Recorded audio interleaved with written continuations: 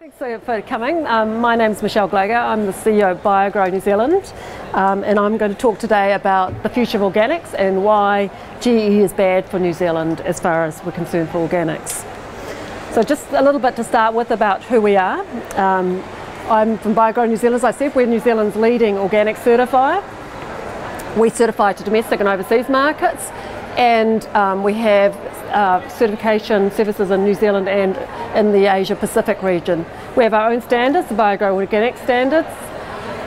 Something that a lot of people don't realise is we're actually owned by a society. It's the New Zealand Biological Producers and Consumers Society, and it's a not-for-profit incorporated society that was set up almost 30 years ago. Next year is our 30th anniversary, and we were set up really to promote organic production and to provide a credible certification system in New Zealand. And organics is our focus. That's what the space that we occupy. If you want to find out a bit more about us, you can go to our website. That's biogrow.co.nz, and we've also got a Facebook presence because we're really modern like that. Anyway, right, okay. So we live in a really rapidly changing world. New technologies, access to lots more information than we ever imagined possible, instant communications, and weather patterns that don't make any sense anymore, the storms that just hit over in New York, and also lots of consumerism. So where does organic fit in this world? Is organic just the sort of a dinosaur from a previous century, which is in the way of modern new technologies? So we also know that organics doesn't deliver. That's what we learned from a recent study that was publicised in all the headlines. Organic food study from the Sanford study claims organic food isn't really better for you. So according to the study, that researchers found that actually it isn't better for you. But like all things, if you look at the fine print and take a closer look at results, and I actually have a science background, so I kind of like to get stuck in and check out my own facts. And if you look really closely, the results of this review, it's probably a little bit small for you to see, actually said that organic foods consistently contain fewer pesticide residues and antibiotic resistant bacteria. So it's really interesting that all the headlines chose to focus on a negative aspect of organic rather than actually highlighting some of the more positive things, that actually it does contain less pesticides and there are benefits. So I could spend the next 20 minutes refuting every claim that organic is less nutritious or it's more expensive and it's less productive, and also that it's not going to be the solution to feeding the world. But in actual fact, I'd like to talk more about what organics actually means so that you can be an informed consumer and you can make your own choice about it. Because I think that's really what it's about. It's about your choice. So whether I'm a scientist or whether I'm a CEO of Glogau, whether I'm a mother, I've got two teenage daughters, a consumer, or whatever other hat I wear, I think it's really important to have a choice. So let's start with the definition.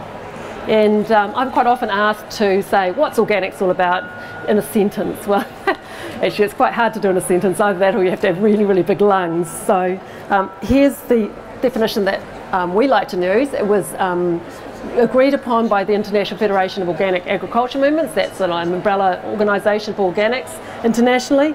And their definition goes like this. Organic agriculture is a production system that sustains the health of the soil, ecosystems and people. It relies on ecological processes, biodiversity and cycles adapted to local conditions rather than the use of inputs with adverse effects.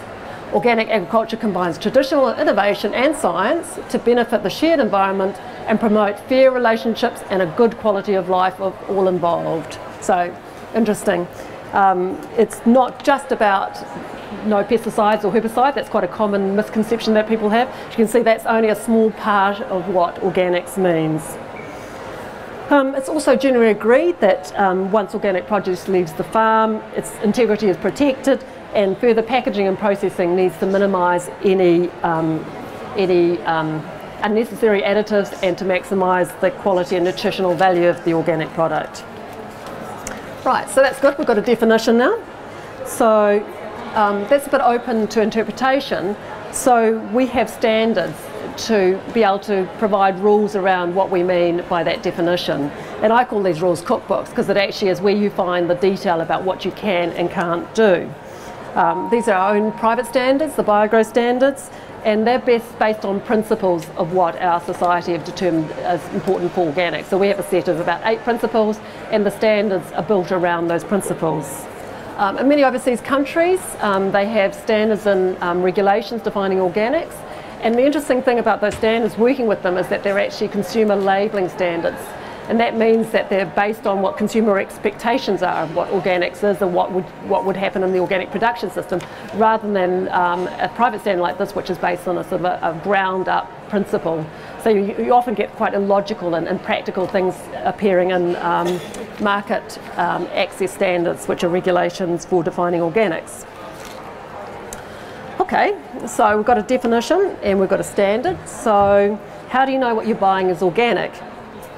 Okay, so back in the good old days, you used to be able to go and buy your produce directly from the farmer. So you could look over the fence, you could see that the animals were well treated and well cared for, and you could ask the farmer perhaps how they grew it, so at least you know that what you're buying met your expectations of organic.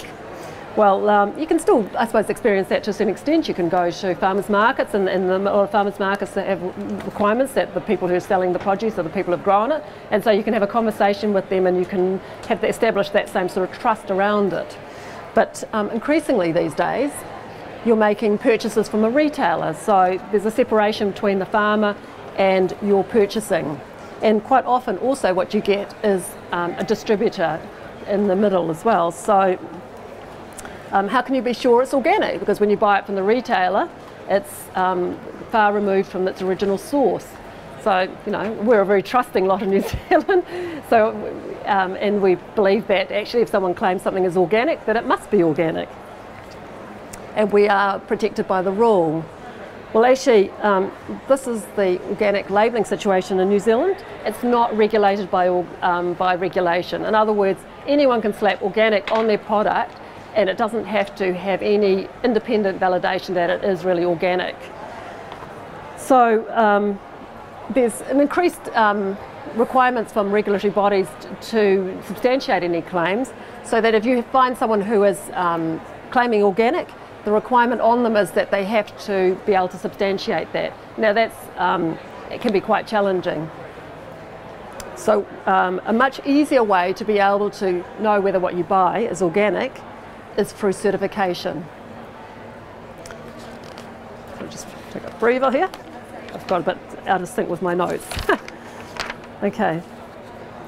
So if you're buying a product and it's got a certification mark, that's your way of being assured that it meets a recognised standard. And so, you know, we would encourage people when they are buying organic product to make sure that you asked for a certification logo, and if they don't have certifications, to ask them what they mean by organic. Because what you'll find is that everyone has a slightly different definition of organic, and you might be buying something that's not really meeting what your expectation is. The other thing to note is that people who are certified, they have to go through a process of being assessed. That they have to supply us their full management plan, which we assess, and then we also have an on-site audit that we do to confirm that they're meeting what they said they were going to be doing in their organic management plan, and that happens every year. Oops, sorry. Okay, right. Right. So, as concerned consumer, we want to do the right thing and make purchases decisions that support our principles. So in recent years, there have been a proliferation of eco-labels to allow you to do this. So maybe your preference is for choosing things that are environmentally produced, in which case, you know, these are some logos that you might be looking for certifications like Rainforest Alliance or Carbon Zero. Or perhaps what you're actually really concerned about is fairness. So you might be looking for something that has fair trade certification. Increasingly in the last few years, free range has become really important.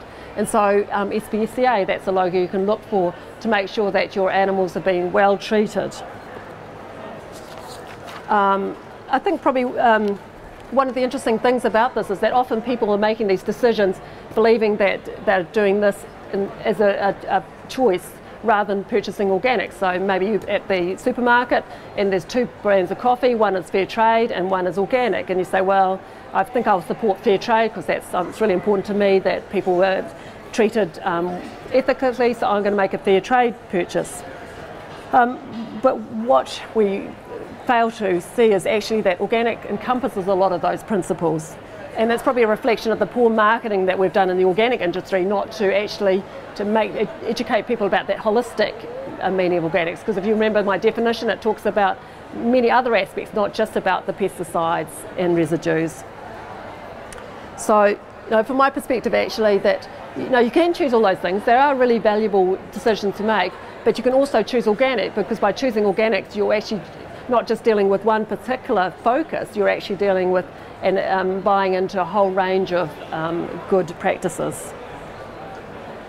The other thing too is just to realise that with some of those other programs, even though they might be supporting practices like sustainability, they might actually have other practices that are not quite so desirable. I know with the sustainable wine growers, quite a few sustainable wine grower products are grown with very widespread use of Roundup. So is that really what you're buying into when you purchase something like that?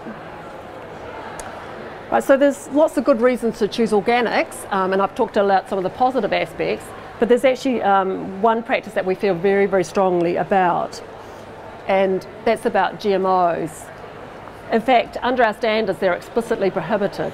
So it's not even something that we discourage, it's actually something that we do not allow at all. So genetic engineering or genetically modified organisms and their derivatives are expressly prohibited in organic standards. So what's that GMO claims to do that can't be met with organics? Well, GMOs are promoted with quite wide-reaching claims, and they sound pretty good actually. So extension of natural breeding, don't possess any specific risks, safe to eat, strictly regulated, get much more crop yields, reduce pesticides, benefit farmers, brings economic benefits, benefit environment, help solve problems that we get from climate change, reduce energy use, and my favourite, will help to feed the world. Okay, so that sounds pretty good.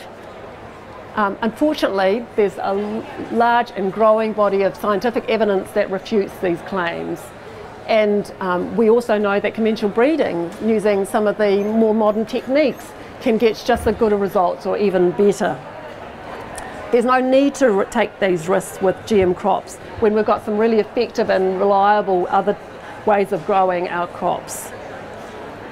And most importantly, consumers don't want it. In fact, there's a lot of consumer pressure to have GE labelling on products. That's specifically because consumers want to avoid those products.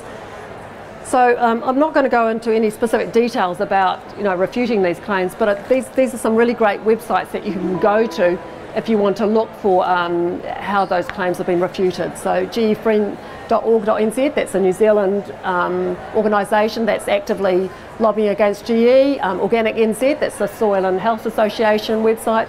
And earthopensource.org, that has a very, very good document about why GMOs don't deliver on their promises.